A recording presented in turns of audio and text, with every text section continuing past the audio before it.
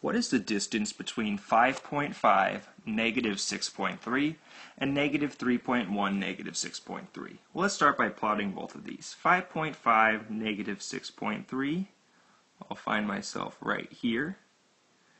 And negative 3.1, negative 6.3. Find myself, right around there. Now, as you can see, we have a straight line between the two because our y values are the same. So really, all that we're looking for here is the difference between 5.5 and negative 3.1. Now, when we have 5.5 minus a negative number, this actually changes it to an addition problem. Two negatives minus a negative is equal to a positive. So now we have 5.5 plus 3.1, and when I put one on top of the other and solve, you'll see that the total distance, remember distance is always positive. You cannot have a negative distance.